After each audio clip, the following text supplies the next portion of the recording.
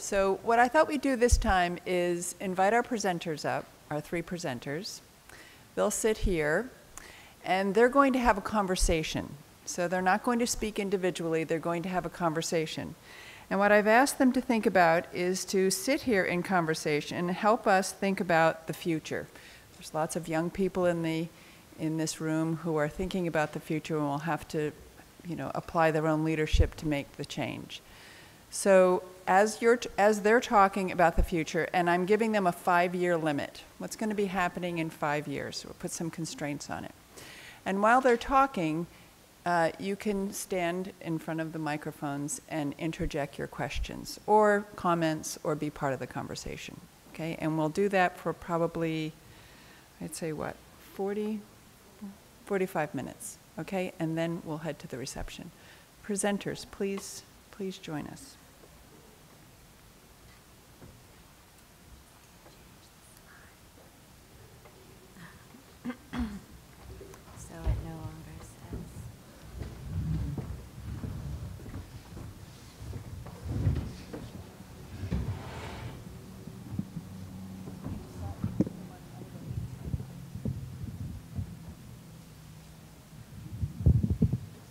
Just jump right in. Okay. Howdy. I've got a question. I'm over here to your right. So I'm really curious what your thoughts are on how we as the people, we talked about democracy and systems and collective action, those kinds of things, how we can really defeat, these global powers, there's a lot of tension, and do we just go to St. Louis and kind of ransack Monsanto? What are some effective practical actions we can take to kind of counteract these large powers and transnational industrial agri-food? I think these last 2 days are an example. We've been talking about democracy and food and health and bringing together a different sector of people. So I think we need to be doing more of this. I think universities have both an opportunity and a responsibility to bring people together, including people from outside the academy, including people from labor organizations and food organizations and poor people's organizations, to bring about a different interchange of ideas. I also think we need to make a much more determined effort to take back public space. I think one of the really unfortunate trends of the last few decades has been how much of our public space has been invaded by corporations. Everything from advertising to school food to other things. And we need to take that space back, make it protected space. I'd like to see commercial-free zones in schools and community centers and parks. And once we can have space, those are then great places for talking about democracy and starting to bring people together, especially across the many different sectors we've been talking about. So those are a few ideas, and I turn it over to others. I was thinking a question like that would come up, and it reminded me when I was at UVM. I was protesting the Seabrook nuclear power plant, and we all got arrested and went to jail and so forth, and got back, and I got a letter in the mail, just a little card from my grandfather, and it said on it, "Dear Roz, you can't fight progress. Love, Bramps." And I thought, oh yes I can, and I've thought about it in terms of fighting progress with knowledge and perseverance. And my response would be to just outsmart the others, make them obsolete. I mean, what I see around me, say in the Silicon Valley, is just an absolute transformation in our whole technology sector and so forth. These are 20-year-olds, just coming up with different ideas of conveying information and knowledge and thinking about things. And I think there's so much creativity that I've heard over the past 2 days, rather than try to get your teeth into the pant leg of this Monsanto. Just outsmart them, come up with better ideas that are going to be more successful and more profitable, more engaging to this next generation. And you're already seeing it in Vermont. What's engaging is what you're doing, right? So that's how I would think about it positively as well. Just proceed on with that. Well, I'd like to follow up on both of those comments. I think they're very perceptive. And in terms of democracy, I think it's significant that here we are talking about democracy in a country which prides itself on being one of the primary democracies on the planet. So clearly it's not a democracy which is working for everybody, right? Francis Moore Lepay calls this a corporate democracy. And I think part of the problem is precisely that we've lost our public sphere, our public space, and where we don't let the market make decisions, because markets aren't free. There is no free market. These markets are all owned, and they're all controlled by whoever has the most market power, and that's none of us here, I'm pretty sure. So the only way we can fight that is to reestablish the public space, which has been essentially taken away from us. Decisions have been taken away and they've been given to the market. This has all been legislated. This hasn't been an accident. This hasn't been natural evolution.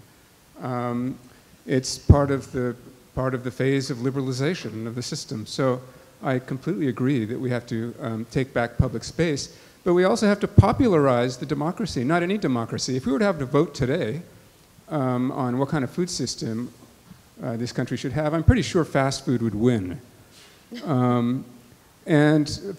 Because of the way the voting system is set up, and because of the lack of information, and because of the lack of options which people have. And quite frankly, people can't always vote in favor of their best livelihood choices.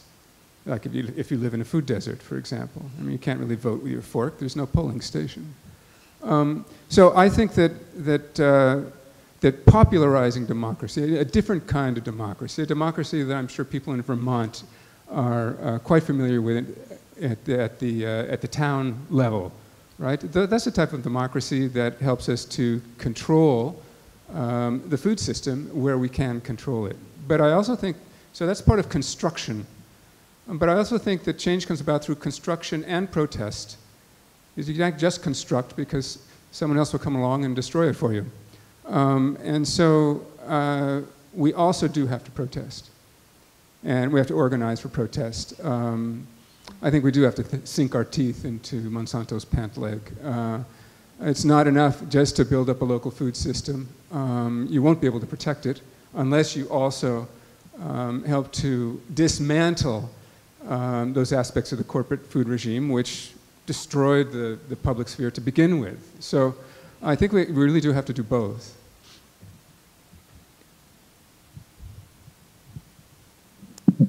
Hi, I'm Nancy Small. I've been in publishing, print and digital, and in marketing, particularly direct response marketing, for most of my career.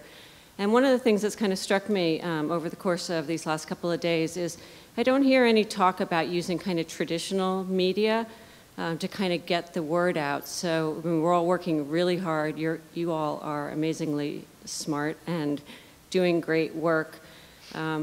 But those that we're competing with or against are using all those traditional media, and they're going further than that. They're using reality TV. They're using the digital media that we probably don't use on an everyday basis, like Vine and Pinterest, and they're using gaming and things like that. You know, they're putting movies together like Frozen about girl empowerment. And I'm just wondering what your thoughts are on taking an approach that's almost more sort of what is today mainstream in terms of helping others get on board, and maybe by making it more entertaining or fun, in addition to educational and informative. So I think that's a really important decision. I would say first a caveat and then the endorsement of exactly what you said. The caveat is increasingly the media is owned by the same corporate consumption complex as the food industry and so many other industries. So it's not neutral playing ground. It's owned by people who are opposed to some of the things we've been talking about, and they will use their ownership and control to either distort or not present those points of view. But that said, I think another tendency of the last decade or so has been this burgeoning of just a whole new variety of media forms. In my book, I used a lot the investigative journalism outfits, ProPublica, Center for Public Integrity, and many others. And I think there are many places that are doing great reporting on the food industry. Reuters investigative unit did a great report on the food industry lobbying against voluntary standards about a year ago. There was a really important story that got into the mainstream media. Public radio has also done some very good food reporting. So we need to be supporting that. I think a lot of people get their news these days from the internet, and there are a variety of media forum, and we all ought to be using those to reach out to people and to engage with people. And we need to be talking to people, because there's no substitute for people talking to other people in their town, in their community, in their school, in their workplace. Yeah, I mean, it's not as much the popular media, but some of the film festivals have such phenomenal films that really are shorter and that really, really resonate and then go out into the marketplace. And I mean, into other communities and on TV and things like that. And I'm not an expert in this, but I am certainly affected by it. And I think it's a really good point to be able to use these different forums, because some people are just much more visual. They won't read and listen to the radio as much. Well, I agree with you that we have to use all these forms of media. And what was the Chipotle series about the exploding cow? What was the name of that? The what? Well, yeah, Farmed and Dangerous. That was hilarious. I think that, no, I think we have to do that. I mean, we have to do things which are funny, which poke fun, which see the irony in things, and take things, what is, you know, truly an absurd food system, really expose its absurdity, right? And you know, we need to do more of that. We need more novels. We need, you know, all this stuff. And I think there's probably all kinds of niches and nooks and crannies where that can happen. And if it, you know, if it's well done and it's clever enough, then it's going to get the airtime. Yeah. So. Well, thank you. I think both books and documentary films have played a really important role in the food movement. Michael Pollan's books, Marion Nestle's books. Fed Up is the latest documentary out that people are talking about. Some of the earlier ones, Fast Food Nation. So I think the popularity of the ideas of the food movement has been in part by effective use of media, many different kinds of media. Yeah, I don't disagree with that, and I'll just leave with a parting thought, though. But when I was running Eating Well, we found that when we were doing really scientific reporting, that we were reaching kind of we were preaching to the choir, and our readership wasn't particularly growing, and we were, you know, a commercial success, but on a small scale. And as we began to kind of change up some of our standards, make things a little more accessible, a little easier, a little more fun, that we were able to go a little deeper into the audience that we were trying to reach. So I think of examples like Elton John and AIDS and Trudy Styler and the organic movement.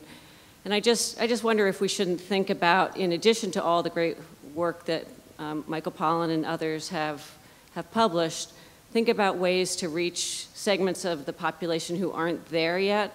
It could be fiction for children even. It could be young adult readers. I mean, I just think that maybe there's something more than kind of just getting the facts out and creating our strategies to find different doors for people to be able to enter, to begin to come in and understand what a food system even is and why they should care. So I'll just leave it at that.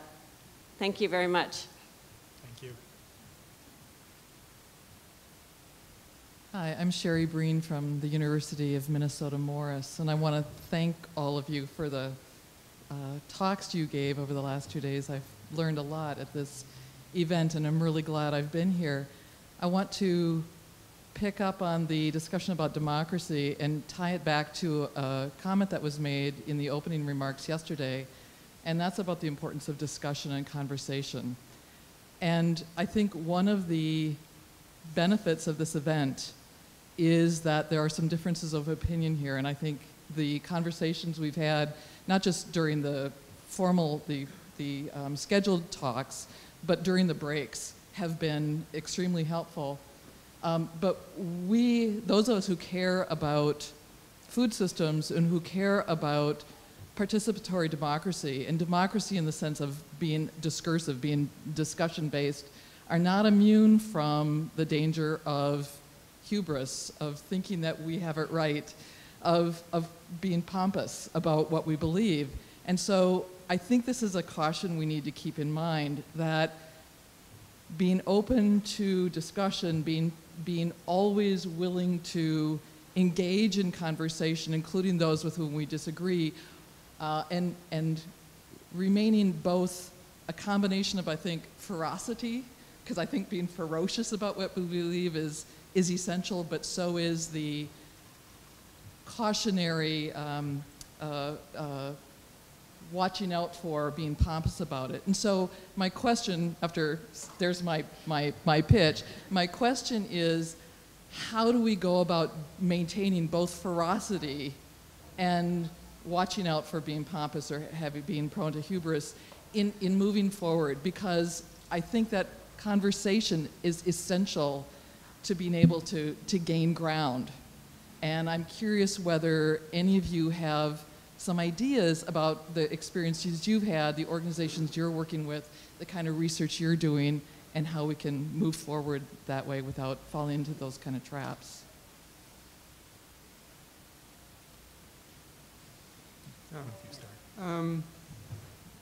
You know, I grew up in a small town, and then I lived in villages for about 20 years in Latin America. And one of the things I learned was, especially in the village, but then on reflection I realized this was also true of the small town that I grew up in, was that nobody really had any real power, any structural power. No one had much money. No one had much power over anybody else. And we were all interdependent and very dependent on everybody else. And even the very poor villages that I lived in Latin America, it was unheard of for anyone to die of hunger, for anyone to really go hungry. No one ever went hungry. And these were very, very poor villages. And there were times where there wasn't much food, but nobody went hungry. No one would ever let anybody else go hungry.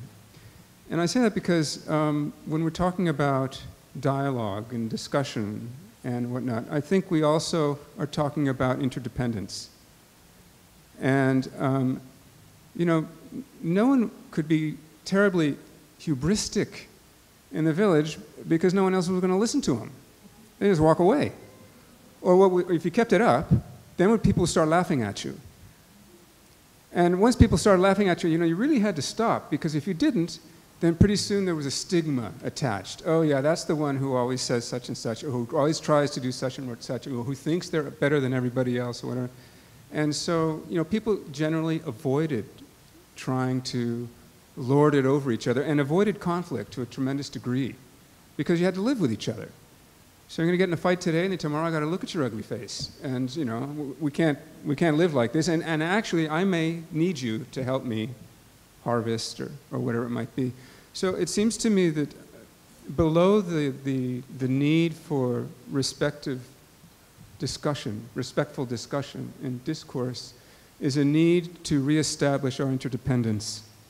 And that's the very positive thing I see about the trend towards local food systems, is that they can't work simply on a monetary basis. You know, they have to work on the basis of mutual aid and goodwill as well. And those are the things I think that will ultimately save us from this corporate food regime, if anything will, and lays the foundation for a respectful relationship, which then ensures a respectful discussion of the issues. So, yeah, I guess, you know, I agree with you. I really am glad that you raised this issue, and I definitely agree with you. I think that a lot of us have maybe become less good listeners over time, and we don't listen as much as we talk, you know, and I think it's really, really important just to listen, you know, to people that aren't like us, you know, and one of the assignments I think that's important for everyone is, okay, we're surrounded by people we kind of all agree on what we'd like to see in this world in terms of food systems. But go put yourself in a really uncomfortable position. Get out of your comfort zone. Just go, you know, take your knowledge, your ethics, and your goals, but keep them. But just plop yourself into where you're in the minority and not in a very comfortable position, and listen and try to have that dialogue. I think it's really instructive. I mean, in these villages, I know that Eric had to do this, but villages tend to be more homogeneous too. And how do you know? I just don't think we're going to get past it without having a real discussion either. I really like Chuck's comments, and I think we're all have a more tendency to just become polarized in our views, and I think it's really a dangerous point to be in. Two short thoughts to add to my colleagues' comments. One is, I think we need to learn better ways of having respectful conflict.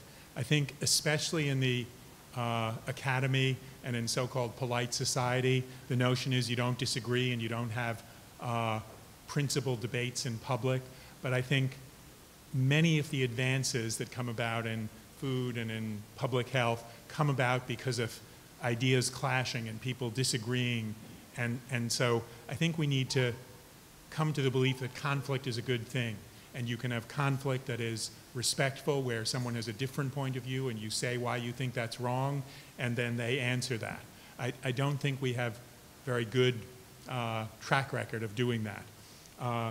And the second thought is, for those of us who have privileges by being in institutions that have resources, we need to think of ways of how can we use those privileges to bring into the political arena, into the policy debates, voices that have been traditionally excluded.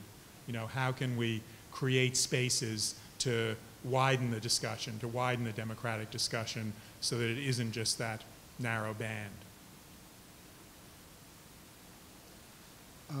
Your answers to that last question really set yourselves up to my question, I think, beautifully. I was trying to figure out, I've been driving these folks around for a couple of days and visiting with them and seeing them interact.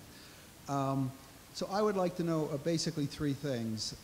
We brought you in, we invited you in because you were coming in from different vantage points. And so from those different vantage points, you've given us your thoughts. And as Nick just said, you know, sometimes we can have conflict. So I would like to know a little bit from each of you, what is something you've learned from hearing your fellow keynoters or from the panelists that were here today? I want to know something that you heard but you may not have agreed with, and maybe why, you know, from your perspective, what that potential problem is. And third, still be friends when you leave the podium after this. So that's really the first two. And the third one, I know you're all living in the same community, and you'll still talk to each other after. So what you've learned, and maybe what you're questioning or maybe disagreeing with what someone else said in the presentations. You mean just the keynote presentations? No, any of them. Everything, okay. Anything.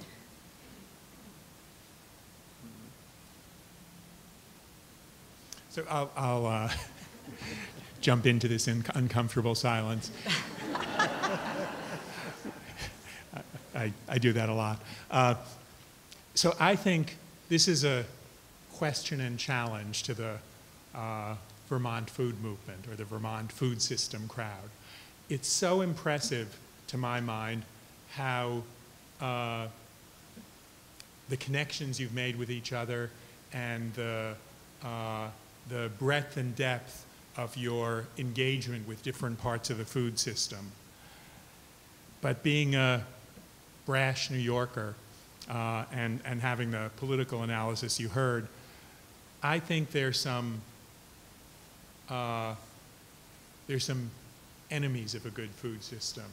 And I think there's a a need for a power analysis and who are the opponents of a more just, more sustainable, healthier food system.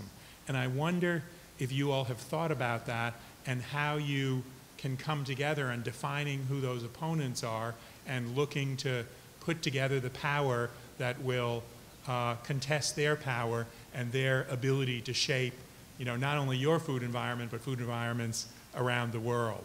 So what are you doing to get to that point? And is that something you think about at night or talk about in your town meetings or in some of the other venues that you're in? And I guess I have learned so much since I've been here. I have to say, I mean, I'm so impressed with how a single state and local communities can be so cohesive and galvanized in this way that is so much more than I thought it was before I came here. But from Eric and from Nick, this sense of this lumpy tent that got all these interests, but this collective action problem, can we solve it? I mean, I've really, from Eric's comments and Nick's comments today, I've really been struggling over how do you deal with this collective action problem. So it's kind of following on from Nick's comments, and I think that would be the issue we would want to try to sort out here, because having a real voice and an action going forward to revolutionize is going to require that collective action problem to be solved. And it always exists. I mean, this goes back to this Manker-Olson's work on collective action a long time ago, where you know the producers have a more singular incentive and can organize much more easily than much more diverse environmentalist consumers, you know, small growers, you know, and so forth. And so the challenge is really large, and I think it's possible to do it. The disagreement I would have is that I think there's a lot, just so much singular focus on the weight on corporations and not enough focus on our policymakers, whether they're local, regional, national, or whatever. And I think the reason why corporations can get as much mileage as they do is because often policymakers really benefit from this and provide the incentives and set it up for this to happen, you know. And I don't think we're really making policymakers as accountable as they should be. And I see this all over the world. You know, Richard Donovan mentioned the Bupatis. This would be a very localized kind of leader in Indonesia, and Indonesia decentralized all its decision making so that the local regional districts could have more control over their resources. But then the corruption just went right into that domain, and you know, you got these small Bupatis that are messing everything up too in some cases, and other Bupatis are being great. So I think we need to, you know, really broaden the connection of what's driving this, you know, because a lot of times countries will invite corporations in because they want that extra taxation funds. They, you know, they see that as a stabilizing macroeconomic force in their economies or whatever. I mean, so I think the culpability goes broader than just the corporations. Same time, you know, how do you set up incentives to really rein things in?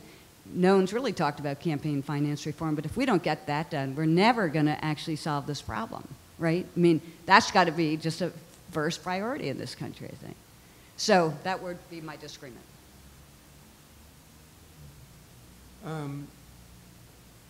Well, I mean, there's a lot of sort of technical things I've learned here, because this has been such a diverse conference and diverse panels and things that in areas of the food system that I don't have much competency. And so I was very interested to hear from the panelists primarily. I really got a lot out of the panels. And I mean, I don't want to go sort of one, well, I learned this from this person and that from that person, you know, I mean, kind of go down the list. But to me, it's very enriching. But overall, what I think I learned here is, you know, I guess, you know, 10, 15 years ago, we wouldn't clearly we wouldn't be having a conference like this and this type of a conversation. And what's really struck me, I think I mentioned at the beginning of my talk about this conference, is the tremendous convergence here of different interests that one doesn't see that much. We're beginning to see, perhaps, but so that's to me that all the different facets of the food system in many ways are represented here, and people with tremendous will to converge, to come together, to try and do something together. And this is supposed to be such an individualistic society and state and whatnot, and yet what I've seen, what I've learned is that that isn't an obstacle if you have a common goal or common objective, in terms of localizing and taking back control over the food system.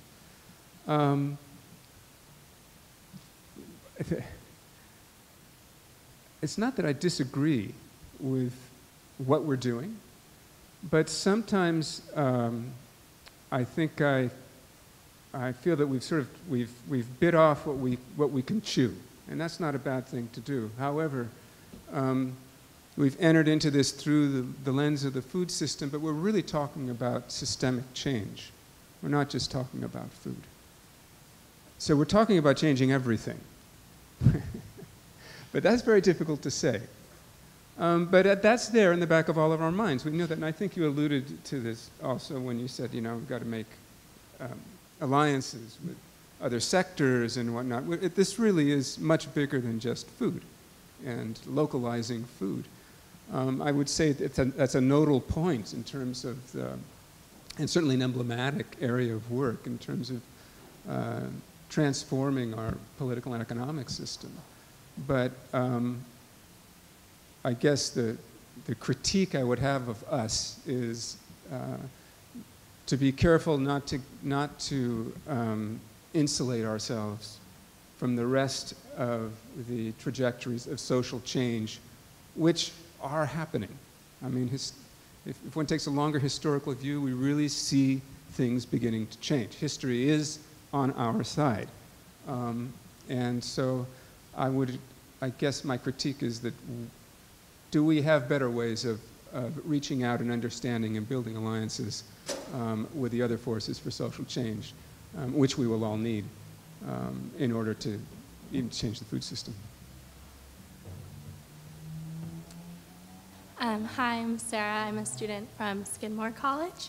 And actually kind of touching off of that, Eric, you had mentioned earlier that for political reform, we need to generate more political will. And I guess I was wondering, that kind of made me think about reform versus revolution, and just noticing the subtitle of this conference, The Necessary Evolution, or is it revolution? And I guess I was just interested in your thoughts on what is the difference between reform, revolution, evolution, and where are we in that picture? And I guess, does it matter in terms of building that political will? Like, where do you see us, and does it matter what terms we're using, and who's therefore involved in the picture? Yeah. Well, I'd be interested in hearing what you guys have to say about that as well. I'll talk too, but I want to hear from my colleagues first. So it seems to me the terms we choose have to take into account the political moment. And we need to be thinking both what about the opportunities we were asked to think about the next 5 years, and a very different set of opportunities that might come up in the next 10 or 15 or 20 years. And I came of age politically in the 60s, and in the late 50s and early 60s, it looked like America was stuck in Leave It to Beaver. And in a very short amount of time, yeah, you might not know who that was. A very traditional middle-class constrained world. And in a very short amount of time, at the national level, from the civil rights movement and the anti-war movement, and the global level from the anti-colonial and anti-imperialist movements, suddenly, revolution was much more in the air in many places around the world. So we don't know what the next decade will bring. But looking at the United States today, the polarity that I feel more comfortable with is incremental change versus transformative change. And I like the distinction between, reformist, transitional, and transformative. And I think those are the questions we need to be thinking about. And I don't think it makes sense to think of them as a binary or a polarity. We need all those things, but in thinking about the transitional changes, to my mind, we need to be asking, well, what are the transitional changes that will lead us to transformative changes? What are the questions we ask? What are the social forces we can bring into play that will make it possible that the smaller changes we get today become the tipping points for bigger changes tomorrow? So I don't know if that speaks directly to your question. I think we could have a whole much more specific question about what does that mean around food. So one of the things, to repeat something I said earlier, I think having a common goal of building a public sector in food, that is both a transitional change that has the potential to be a transformative change. And I think it would make a lot of sense for those of us in the food movement to be thinking about all the things we could do wherever we're working to grow and expand and make more robust a public sector in food. Yeah, these guys are so much more eloquent in their how they say things. But I love I love the R evolution. I thought that was really creative here. And on the evolutionary side, I agree with Eric. I mean, I think that things have really been evolving quite quickly in this food area. A decade ago, 2004, I would have said we're in serious, serious crisis with our food system. I actually feel much more optimistic over these past 10 years because I've seen so much change in terms of how people,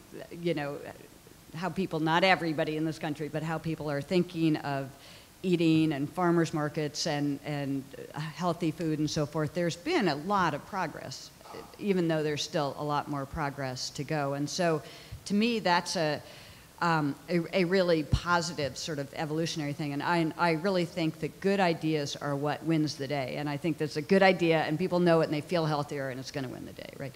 But I do think that, I sort of think that revolution is some form of it is in the works here, because when I was thinking about the next 5 years and what I see as the two huge, huge, huge problems of our global society it's climate change, and this is in the next 5 years, because if we don't do anything about it in the next 5 years, I mean, the carbon builds and stays there for decades, centuries. I mean, we got to transform energy and economic sectors now. We can't keep waiting to do this, right? And that's why the Obama administration's going the executive route and just said, I can't wait for legislative powers to deal with this anymore. We've got to deal with it now. And that's somewhat revolutionary that he's saying, I'm not even going to deal with the Congress anymore. But the other one is inequality. I mean, it is the game changer of our times right now. And that doesn't get solved in an evolutionary way very easily.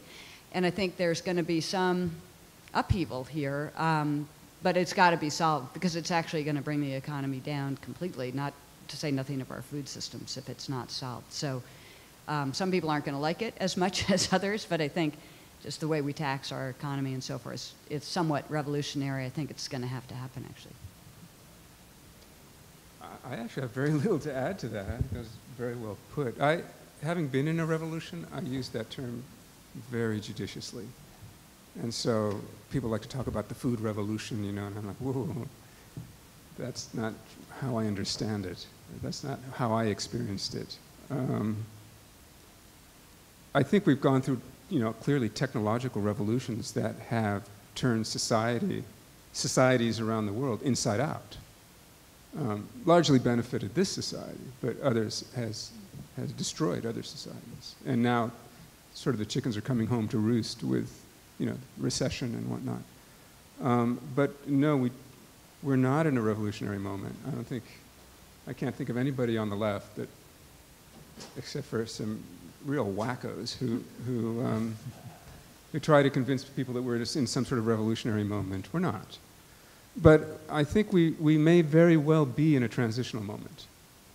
And that, in some ways, is safer. And maybe even more important at the moment.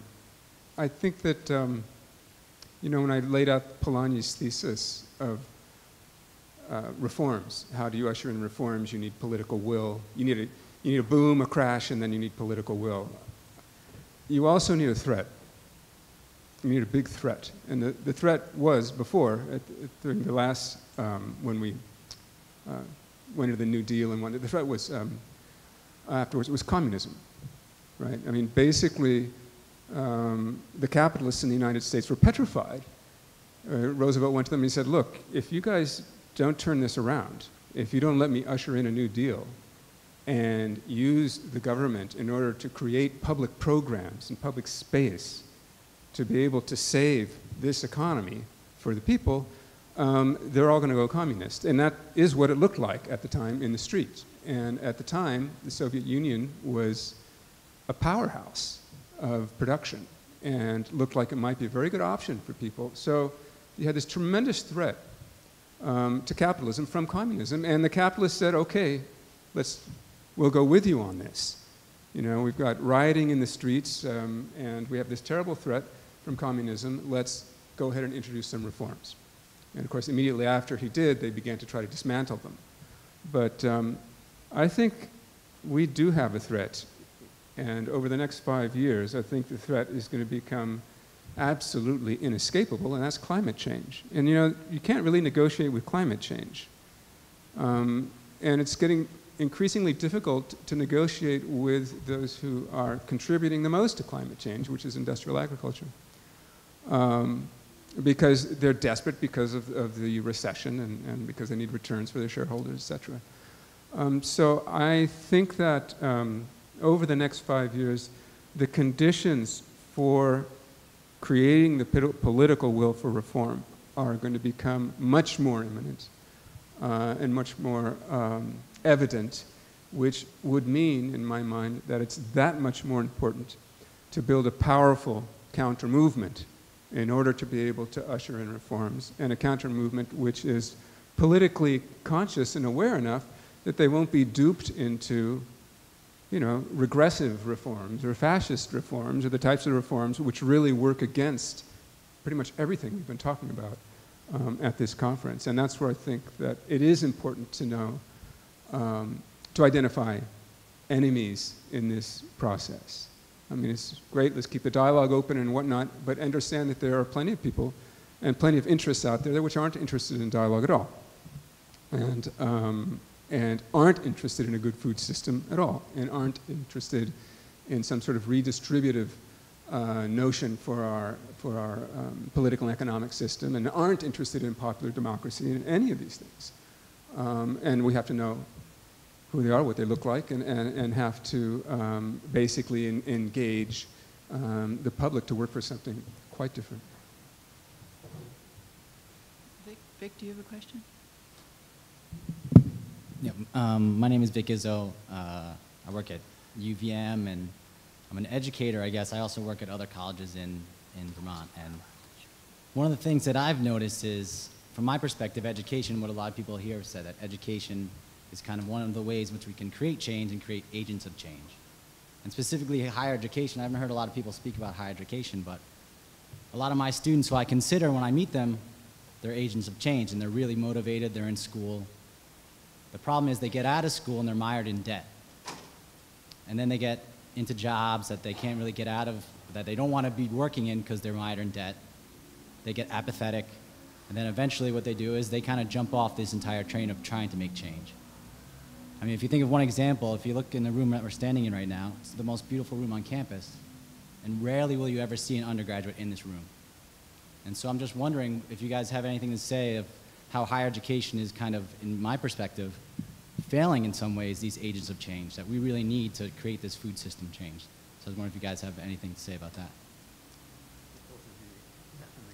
Yeah, well, I'll start, because at Stanford, I worry about the same thing. You know, the freshmen and sophomores, even juniors that, you know, I work with are so idealistic and they're going to change the world, but when they get into their senior year and they need that job, you know, they're heading towards consulting or, you know, it's like, what happened?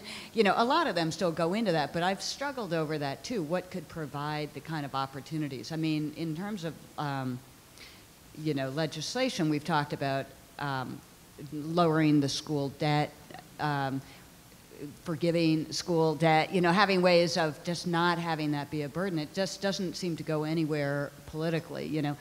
And yet, you know, it's really hard with NGOs. There's no way they can pay nearly as much. Like in San Francisco right now, it's, you know, it costs like $2,000 to live in an apartment with 5 people in San Francisco. You know, you can't even pay the rent. So it's such a challenge to make that, to make those ends meet.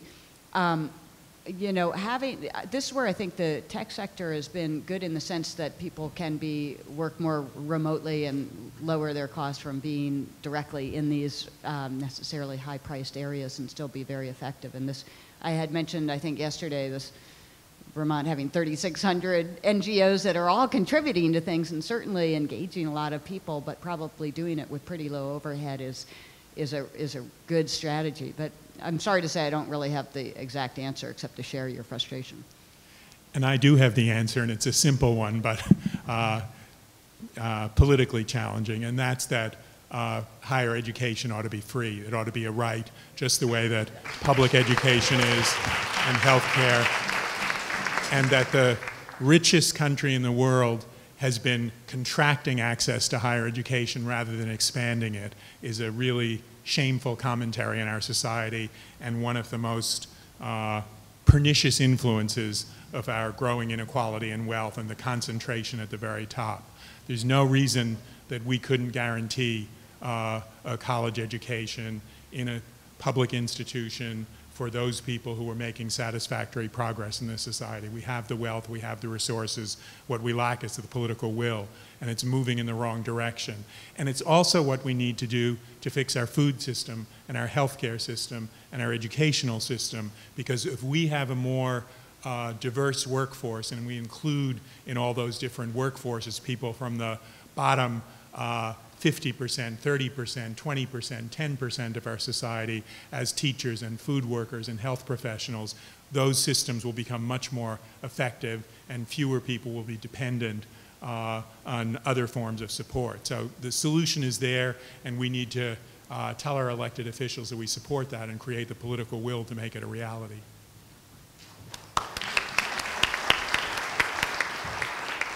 Eric, did you have a non-academic perspective? So we have 2 more minutes left. Incidentally, I graduated from Hunter College in New York in 1959, and it was totally free, 100% free. Me too, $25 a semester. No, mine was free. Money.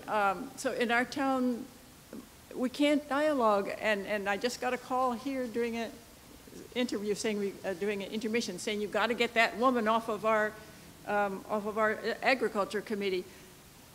She doesn't own land. Her 12 acres are not land. They're an investment, and she's on the committee to try to stop anything that we might do towards saving land.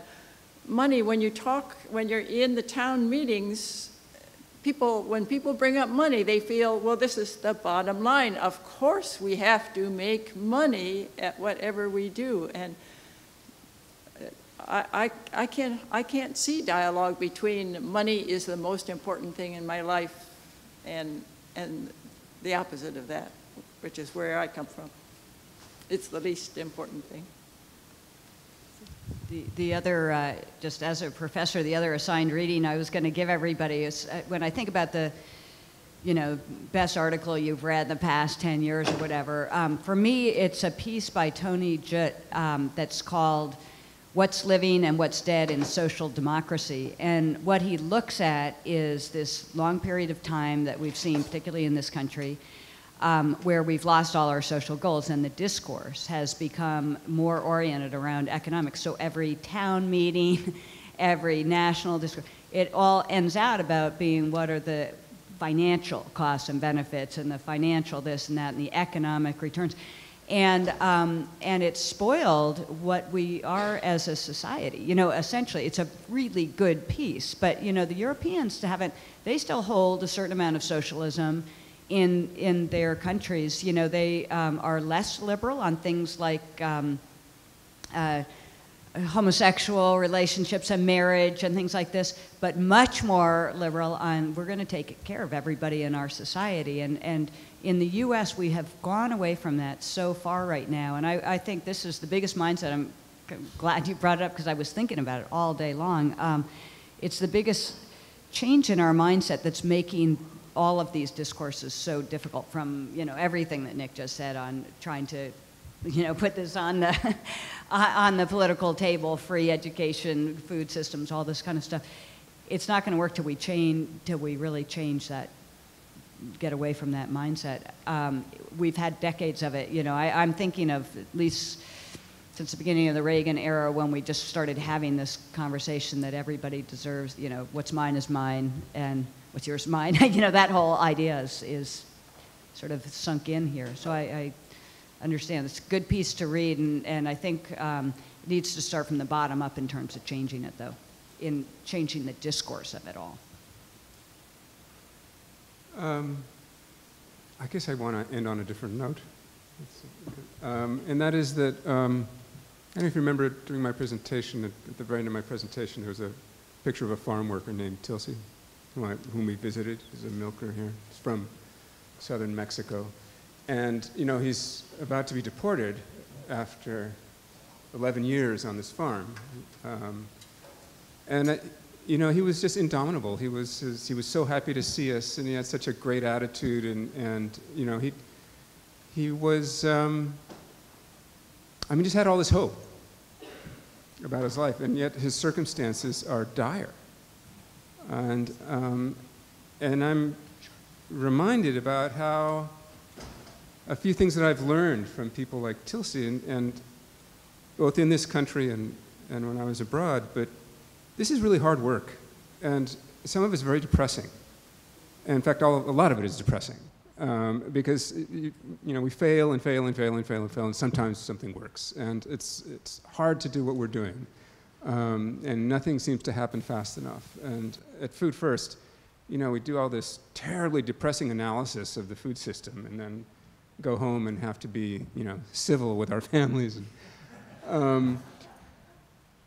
And I think that the secret to doing this is, particularly for people of relative privilege like ourselves, is to ally with those for whom giving up hope is not an option. Because they won't let you give up hope either. You'll feel quite small if you give up hope in all of your privilege next to somebody who has so much less and who is facing circumstances which are so much more difficult and simply cannot give up hope. It's not an option. Won't enter into it. And I think that's extremely important. And I think it's probably the basis, I think, for the fundamental alliances for social change. I think that's a beautiful way to end.